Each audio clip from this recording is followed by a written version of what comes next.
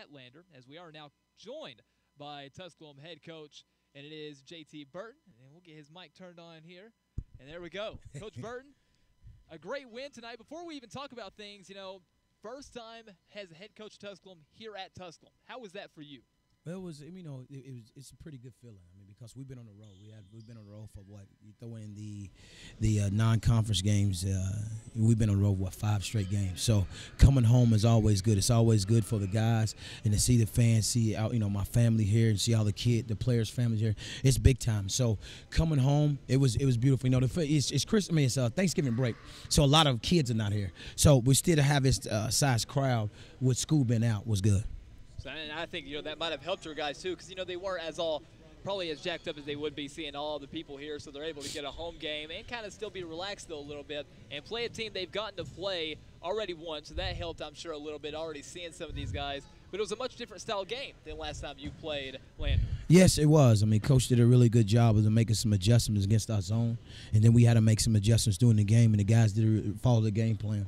And, we was able to make shots. When you're making shots, Dylan Smith did a really good job of coming off the bench with 20 points, and he hadn't been shooting the ball that well. But when you're making shots against the zone, it always helps.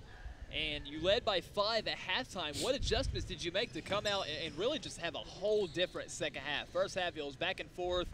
Second half started, I'd say, just both teams seemed a little bit maybe too pumped up as things were a little sloppy. But from about the 16-minute mark on to the second half, I mean, your guys just took over the game. I mean, I always preach the first 5 minutes of the second half is very important.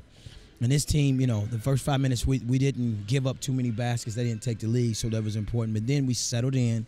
You start making shots, following the game plan, and guys started getting to the basket, getting to the rim, and because we had adjusted the calls. And they did a really good job of adjusting and taking and making open shots.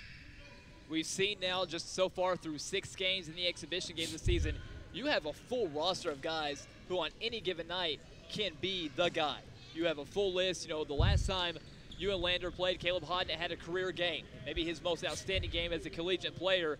He doesn't have that type of game this afternoon, but nonetheless, you have 3-4 people step up, including some guys off the bench. What's it mean to you as a coach to know that you have 6, 7, 8, maybe even more players down the line who on any given night can take the ball and be the scorer, be the leader of the team? Well, I mean, it's always good to have depth. I mean, that's in any sport you play.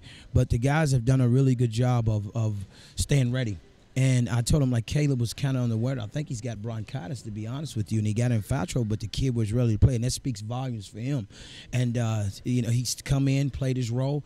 But the biggest thing is tonight was the first time we really had everybody, on the court at the same time. So once, as more games come along, we got to get used to playing each other, get the chemistry down.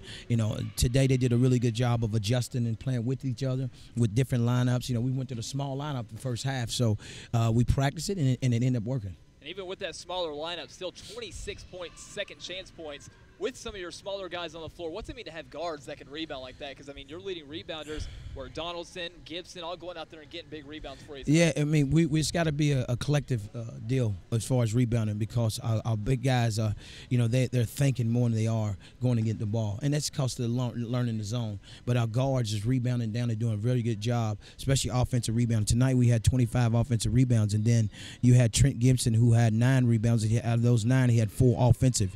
So that's big. When you got a guard like that, guards that can rebound down, that's big. It helps. Big milestone to pick up your first win here at Tusculum as the head coach here at home, but now you turn to a different milestone, your first conference matchup. As you start conference play on Wednesday, what is it that you look forward to? What are you going to tell the guys getting ready for, I guess you could say the games that really will count towards the later part of the season? Well, I just told them in the locker room, enjoy this win, because whether we think it's ugly, pretty, or whatever, I love winning.